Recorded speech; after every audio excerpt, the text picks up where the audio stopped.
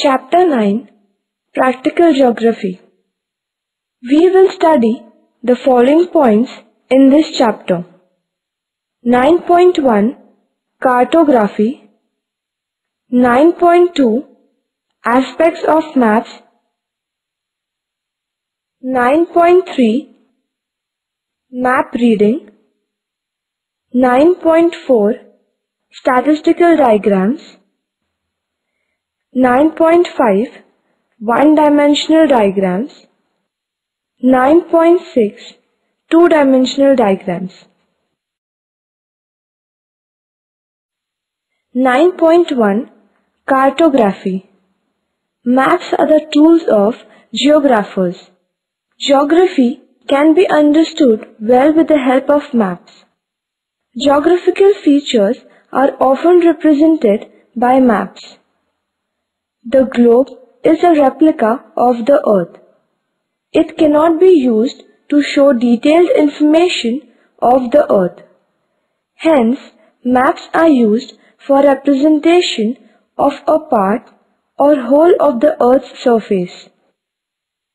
Cartography is the art and science of mapping. A large amount of spatial information is represented by maps. Geographical features, economic data, population data, etc. can be shown very effectively on maps. 9.2 Aspects of Map. 1. Title. Map in Figure 9.1. A has the title India Physical and B has India Sex Ratio. 2. Extent. Map B's mainland extends roughly from 8 degrees north to 37 degree latitude and 68 degrees east to 97 degree east longitude. Map A has the same extent. However, latitudes and longitudes are not shown. 3. Scale. Map B is drawn to the scale. Linear scale is shown. 4. Direction. Both the maps have north direction. 5. Legend. Map A has a legend where different shades of colors represent height and depth in meters. Map B has different shades indicating different ranges of sex ratio in 2011 in different states. 6. Theme. Map A is a physical map of India where physical features such as mountains, plateaus, plains, rivers, lakes, etc. are shown with different colors. Map B is a thematic map mainly indicating the sex ratio in different states in India.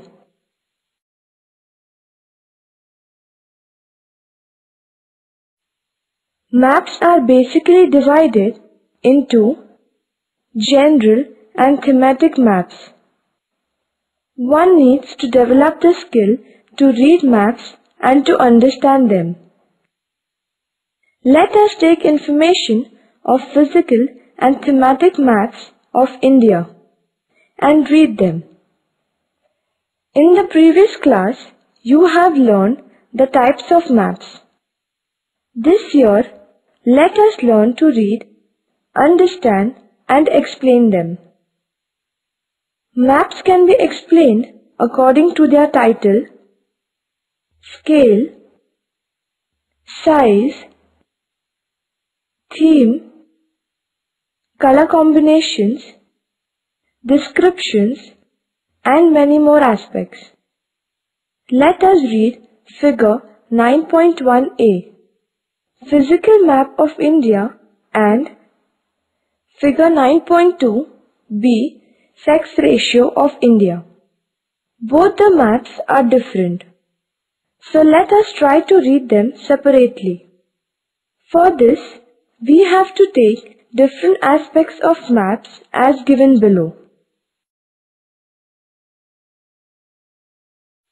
Map in figure 9.2b.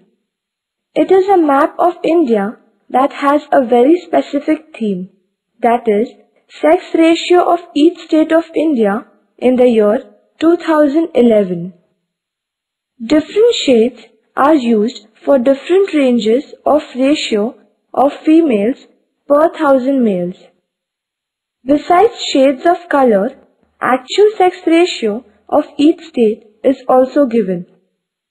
According to this map, Kerala has the highest sex ratio of 1084, whereas Haryana state has the lowest sex ratio of 877.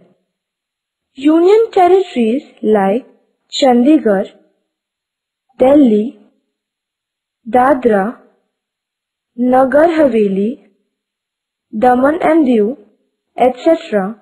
have a very low sex ratio except Puducherry, which has 1038 sex ratio. Overall, Chhattisgarh, Odisha, Andhra Pradesh, Karnataka, Goa and Tamil Nadu have higher sex ratios as compared to the northern states of Jammu and Kashmir, Punjab and Haryana, whereas the sex ratio is between 801 to 900. Uttar Pradesh, Arunachal Pradesh, Nagaland, Rajasthan, Gujarat, Madhya Pradesh and Maharashtra have a sex ratio ranging from 901 to 950. 9.3 Map. Let us explain each map separately. A. Physical map of India. To the north of India, the Himalayas with a height of more than 6,000 meters above mean sea level can be seen. There are some hill ranges to the northeast of India. The Aravalli range lies in the west of India in Rajasthan. In Madhya Pradesh, the Vindhya ranges run in a west to east direction and the Satpura range runs almost parallel to them. The Western Ghats run along the coast from north to south with offshoots like Ajanta, Satmara Hills and Balghat range. In the south, the Nilgiri Hills and the Annamalai Hills can be seen. The Eastern Ghats are found to east of the Deccan Plateau, but compared to the Western Ghats, they are not very high.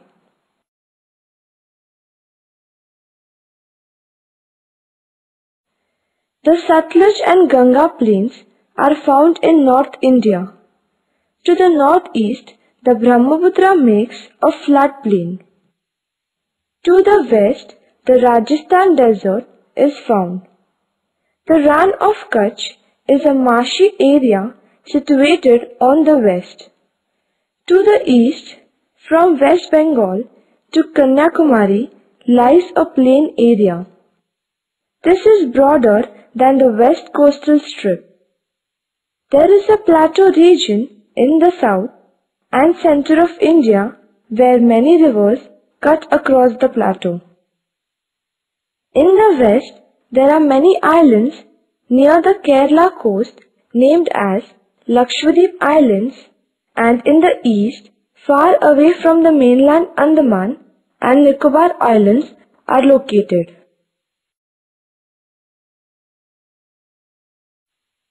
There are many river systems in India. Himalayan rivers like Beas and Satluj, etc. flow towards the west towards Pakistan. The Ganga system has Gomati, Ghagra, Gandak tributaries from the north and Yamuna and Son join the Ganga from the south. Brahmaputra flows from east to west in Assam Valley of India. Mahanadi, Godavari, Krishna, Kaveri and many other small rivers originating in the plateau region and flow in a west to east direction.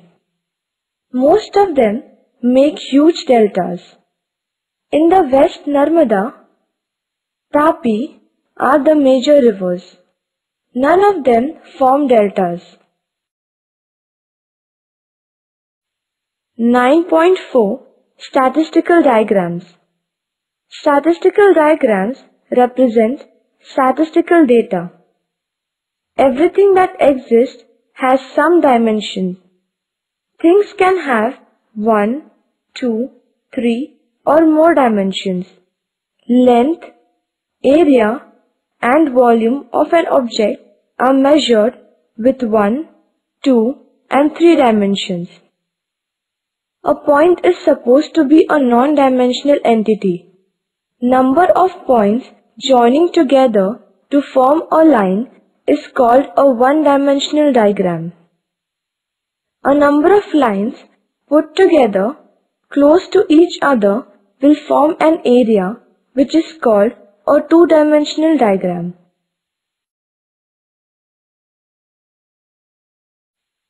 (9.5) One-dimensional diagram. Line graph and bar graph are one-dimensional diagrams. Line graph. A line graph is a one-dimensional diagram. In this graph, two elements are shown. Usually, time is shown on the x or horizontal axis and population or commodity value is shown on the y or vertical axis. Method. Read the data to find out the highest and lowest value. Accordingly, select the scale on both the axes.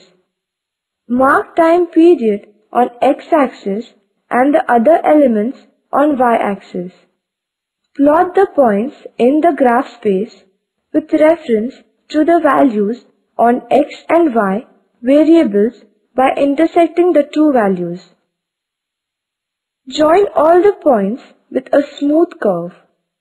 Write the scale, title and legend, etc. Uses. Line graph is very useful to express the trend in values over a period of time. Population growth, industrial growth, profit, prices, etc. can be visualized very easily. It is a very simple method which gives an immediate visual impact.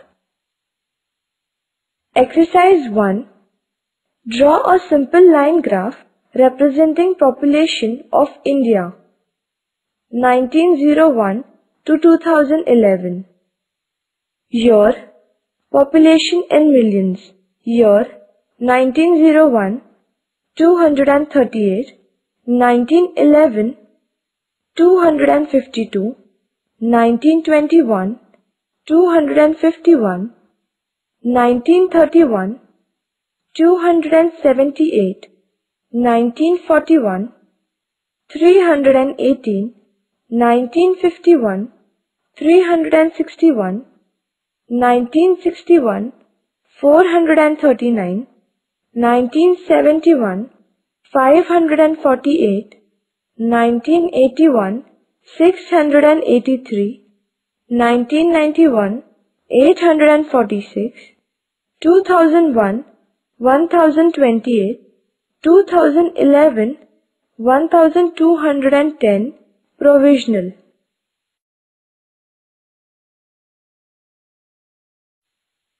Simple bar graph. It is another one-dimensional diagram. It is also known as pillar diagram or column graph. The height of the bar is proportional to the value of an element. When the variations are small, this method is very effective. The vertical axis indicates the production of commodity, while the horizontal axis shows various regions or time period. Exercise 2. Draw a simple bar graph to represent the following data. Year, per capita income in rupees. 2000 to 2001, 17,782. 2001 to 2002, 18,885. 2002 to 2003, 20,871. 2003 to 2004, 24,095. 2004 to 2005, 27,183. 2005 to 2006, 31,080. 2006 to 2007, 35,430.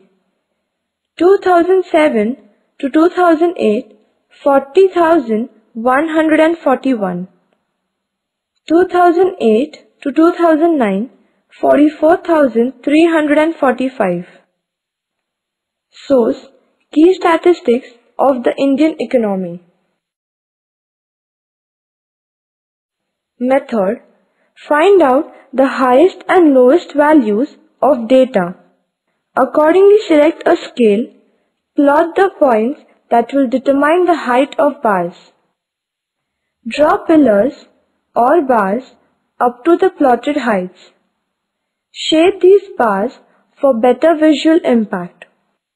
Write title, scale, legend, etc.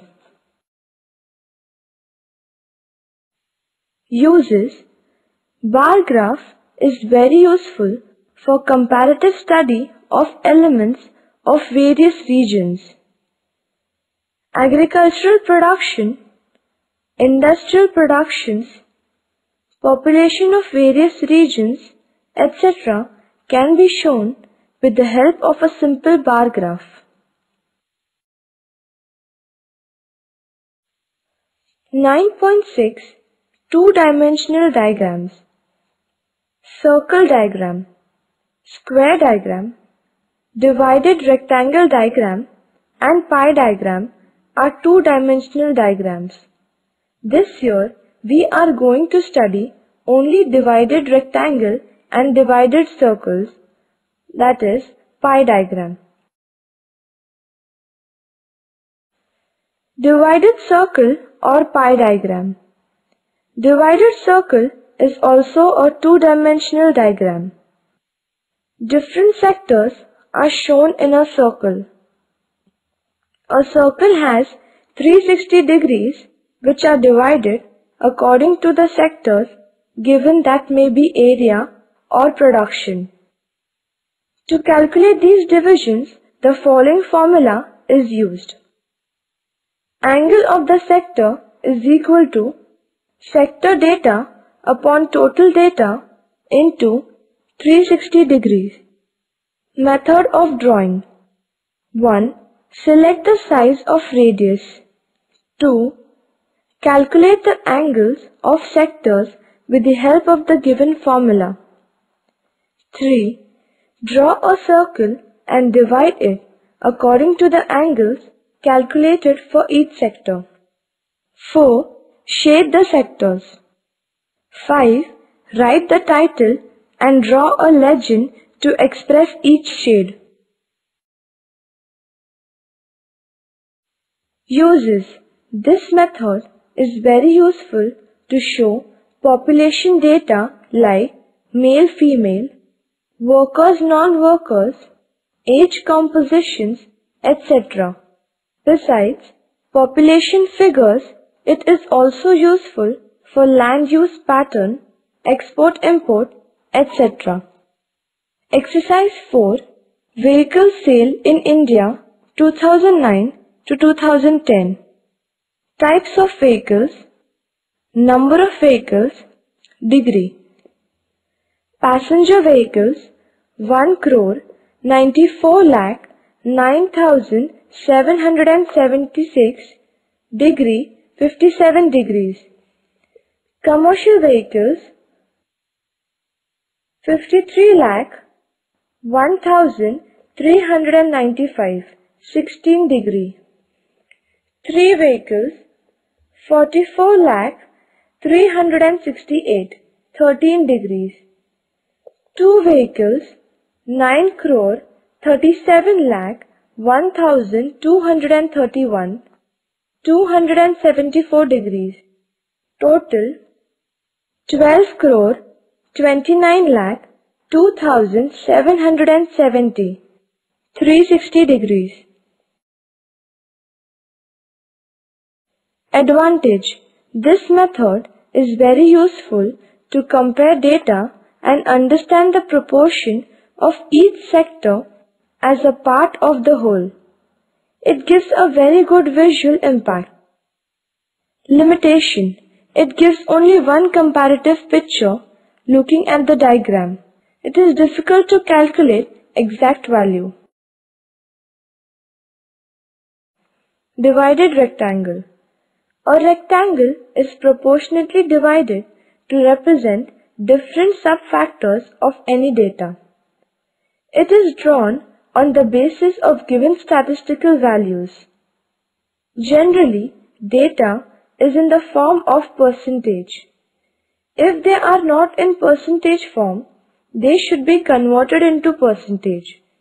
The total area of the rectangle is considered as 100% and it is divided according to the percentage of each subfactor. Since each subunit which is shown in the rectangle has a separate identity, each one can be shaded differently and a legend can be given to understand it easily. It is used for providing information about population, land use pattern, crops, industrial output, etc. Exercise 3. Agricultural production. Kharif in million tons, 2010 to 2011. Crops, 2010 to 2011 in percentage. Rice, 95.98, 43%. Coarse cereals, 43.68, 20%. Pulses, 18.24, 0.8%. Soil seeds, 32.48, 14%. Cotton, 33, 15%. Total, 223.38, that is 100%. Method: convert the given data into percentage. Decide the scale and the length of rectangle as per the size of the page. Mark the different units as per the scale. Shade the different units.